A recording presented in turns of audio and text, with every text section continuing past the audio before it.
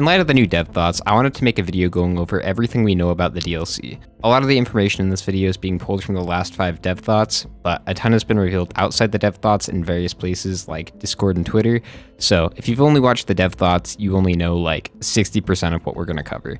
Remember when Jimmy Neutron had the brain blast? Yeah, that'll be you. Also, spoilers. This expansion is huge. It almost feels like they're doubling the size of the game, so there's a lot to cover. Check the description for timestamps if you want something specific, but first we'll just go over some very general information. We know the name of the DLC is Survivors of the Void, and it's releasing March 1st, 2022 on PC, and then a few months later on console. It will cost $15, and as far as we know, they're adding 8 new music tracks, 2 new survivors, 40 new items, a new item rarity, a new game mode, 4 new stages, 9 new monsters, 2 new elite types, 3 new interactables, 2 new bosses, and a new final boss. Music. The music in the background of this video are the new tracks from the DLC. 5 of 8 tracks have been revealed in the last dev thoughts. Apparently they're making another vinyl, which is cool. The composer did a Q&A, I'll link that in the description if you want to check it out. So 40 items are being added, and we actually know quite a few. I'm going to give my first impression of all of these, but obviously I haven't played with any of them, so take what I say with a grain of salt. There are 5 white items planned, and we actually know a little bit about all 5. Elixir. This is a white item that heals you if you dip below 25% health, and once used, it's consumed and sits as an empty bottle in your inventory. This item honestly seems pretty bad to me. I'm not really a huge fan of consumable items. Knowing what I do, I would go as far as to call this the worst item in the game. Something that redeems bad items is the fact that you can scrap them and trade them in for something better later on. But with this item, once you use it, you're done. And that scrap you're losing out on. Oddly shaped opal. Reduce incoming damage while out of danger, which sounds super redundant, right? Like, why would I need to take less damage after I've already stopped taking damage? But it actually doesn't seem too bad. This item is similar to the Cautious Slug, but instead of healing you, it creates a bubble shield that reduces the amount of damage you take on your next hit. This item seems great for Eclipse 8, but depending on your playstyle, this item might not be right for you, since it requires you to stop taking hits for a while. And to clarify, out of danger doesn't mean out of combat, it just means not taking damage for a few seconds. Next is Coffee, which has actually been renamed to Mocha. We don't really know anything about this item, or at least we're not supposed to. In the last dev thoughts, it was shown on Railgunner, and it increased the size of the perfect reload sweet spot, meaning it gives us attack speed in some way. We don't know if this is the only effect this item has, nor do we know the way it's activated. The 4th white item is called Delicate Watch. We don't know exactly what it does, but we know this item is also a consumable, so my opinion on it will probably be very similar to my view on Elixir, but we'll see, I guess. This just came out right as this video is being uploaded, so Delicate Watch increases damage, and the way it works is if you lose one, you lose all of them. Going below 25% health breaks it. The last item we know next to nothing about other than this 25 pixel item.jpg. Moving on to green items, 4 have been shown to us, although there are likely more. We only really know 2, and the other 2 are still pretty unknown. Shuriken. Activating your primary skill also throws out shurikens that deal 400% damage. You can hold up to 3, which all reload every 10 seconds. This item seems really powerful. We don't know how these shurikens work completely, but at least from the description they seem insane. First of all, 400% damage is crazy. That's enough to proc elemental bands. From the description, they seem like less accurate ATGs with the different activation mechanic. They seem like a solid item to me. We don't know the name of this item, but we pretty much know what it does. The hook grants a buff that temporarily increases your movement speed after killing an enemy or taking damage, so basically the opposite of a red whip. Movement speed is really important in this game, but the effect decays so quickly I don't know how useful this will be, but again, I've never played with this item, so I don't have a strong opinion. I'm kinda just talking out of my ass. We don't know what either of these green items do, but I do like mac and cheese, so I'm very excited to see what it brings to the table. Moving on to reds, we know 2 of them pretty well. Pocket ICBM. All missile items and equipment fire an additional 2 missiles, and stacking them adds additional damage. I think this is a really cool idea for an item, and will definitely be very powerful. Of the items we have now, I'm assuming this affects ATGs, disposable missile launchers, and fireworks. This item seems very situational. ATGs are already some of the most powerful items in the game though, and this item will make them 3 times better. But it also requires you to have ATGs to begin with, which isn't always the case. But I think more often than not, this will be an excellent item. The other red item that's been revealed is Ben's Raincoat. Yeah, great job, Ben, you dingus. Now what are we supposed to do with all these coats? This item makes you immune to all debuffs and increases your health by 100. I feel like this item is a little bit too good to be true. If what it says is true, and it prevents all debuffs, including elemental band cooldowns, this will easily be the best item in the game. Obviously, unless there's something we don't know, or bands are nerfed or something. I'm assuming it won't work this way and will leave the band cooldown alone, but even if that's the case, this item is still pretty strong regardless. especially late game. Imagine never having to worry about Malachites again. I feel like there has to be a catch, like a cooldown or something, but nothing is mentioned. We don't know anything about this last one. We don't even have a name for it. Moving on to Lunars, we know there will be 4 total, and we've caught glimpses of 3 of them, but Hopu's been pretty mysterious with these guys. What you're looking at now is an actual item. Friend of the channel and developer for the game, Bizazaron, actually did a small ARG in the Risk of Rain 2 Discord about 2 months ago. We got this poem and this image. It seems like the name for this item is Uology 0. We know it's probably a lunar item, which is backed up by the references to Moonlight in the poem. Biz also hinted at it being a blue item last July during my charity stream. All we have is this grainy image, which I've been told is meant to be a domino. I think Biz has also hinted that it affects speed in some way, which makes sense to me. I've spoken to Biz a few times, very cool dude, and he's definitely a bit of a troll, so I'm very excited to see what this item does. Both items on Commando's shoulders have been implied to be lunar items, although we're not 100% sure. At the very least, the item on Commando's left shoulder is a lunar, as seen in this lunar 3D printer, which I'm very curious about and need to know more. Something interesting about these lunar printers is they have white text on them, and it's been confirmed that this is not just placeholder text, so presumably this trades 1 white item for 1 lunar item. I will reserve judgment until I know more, because I have a feeling there's a lot more to this, but if this is just in the base game, lunar printers will be very, very powerful. There are 4 equipment that have been confirmed. Gubo Jr. Spawn a gummy clone that has 700% damage and 700% health. Expires in 30 seconds. You can have up to 3 at once, and it has a 100-second cooldown. And from what we've seen, Gubo Jr. also seems to have the cocaine buff. It looks like Gubo was nerfed a bit since his reveal last September. Scavengers can also spawn Gubos called Scubos, and Scubos can spawn even more Scubos, which is terrifying. Scubos have different items from their base scavs though, so they shouldn't happen very often. But the fact that they have the potential to chain at all is something to look out for. The next one we don't have a name or description for. It's a credit card, and we have no clue what it does. If I had to speculate though, I would think this would have something to do with money, so maybe it lets you open chests for free or something like that. There's this ghost revolver thing. We don't really know anything about it, but there you go. Apparently it's supposed to be good. I'm not entirely sure what this last one is. It kind of looks like a body bag to me, but I honestly have no clue. To finish off items, let's talk about the new item tier. To quote Jonathan, the community manager, void items. These are sneaky doppelgangers of existing items. Once collected, they absorb all current and future copies of the original item. It corrupts them to increase their own power for the rest of the run. It's been confirmed they're adding 13 void items and are obtained through a new interactable called a void cradle. These spawn randomly on all maps and cost 50% of your health for a random void item. Jonathan has implied this might not actually be the case on launch. There's also been a new currency that's been hinted, so who knows.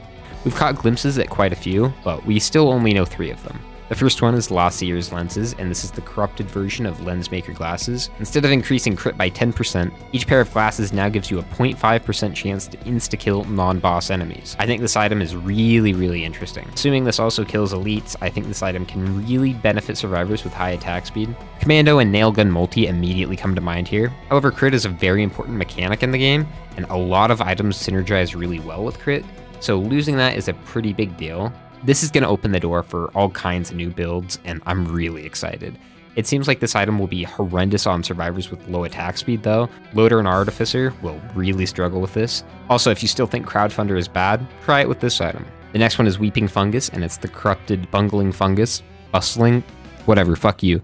This heals you for 2% of your health every second while sprinting. In my mind, this is just a straight up upgrade. Fungus was one of the weakest healing items in the game, and Weeping Fungus seems like it'll be one of the strongest healing items in the game. On stationary NG, it'll suck to lose Bungus, but that's honestly the only situation I'd consider not taking it. You're always sprinting in Risk of Rain 2, and Wungus scales with your health. But also, this is not okay, Hopu Games. I'm calling you out. This game has been out for 3 years, and for some reason, everybody thinks Bungus is just the most lamowable thing. I told my grandma about Bungus, she raffled out of her chair, and she had to be put on life support. Oh my god. Maybe I'm just old. I genuinely don't understand the joke here, though. As far as I can tell, the joke is it's a mushroom, which I feel is like the most cliche video game joke to ever exist. If I went up to you and said, hey, you know how Mario eated the mushroom? Well, what if Mario was just high throughout the entire game? Now, which outcome is more likely? You XDing so hard that your head explodes? Or are you telling me to get the fuck off your property?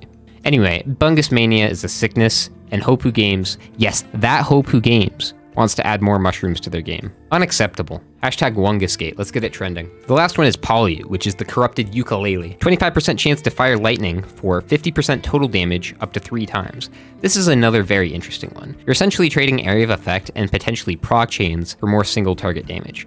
Now, I'm assuming this has a proc coefficient, so I don't think this will kill proc chains as much as you might think, but it will definitely nerf them greatly. Ukulele is such a staple item at this point, it will be interesting to see how this affects builds. Proc chains aren't everything in this game, a great example being Mithrix, where ukes are about as effective as me yelling at my son to do the dishes. Not very. I don't want to say too much because I want to see how this works first, but Hopu definitely did a great job with this item because I'm split 50-50 on it. John Hopu has confirmed there will be 2 new survivors added in the DLC, and we know one of them. Railgunner is the spiritual successor to Sniper from the first game, and she's the first long-range survivor in the game. Her primary is the XQR Smart Round system. This ability shoots out rapid-fire smart rounds that home onto targets and do 100% damage.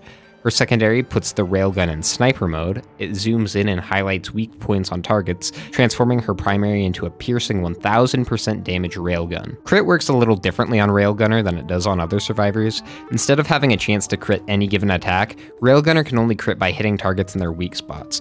Items that increase crit chance now increase crit damage. So for example, Lensmaker Glass is normally given an additional 10% crit chance, but on Railgunner this would instead make crits do an additional 10% damage. You can also perfect reload by reloading in the highlighted sweet spot. This deals an additional 500% damage and lets you fire sooner, which is insane. If I'm understanding this correctly, performing a perfect reload and hitting an enemy in their sweet spot will deal over 3000 damage, assuming you have no crit, in which case it's more.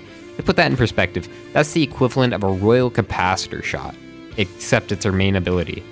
Just wow. Railgunner's utility is a concussion device that launches everything around it.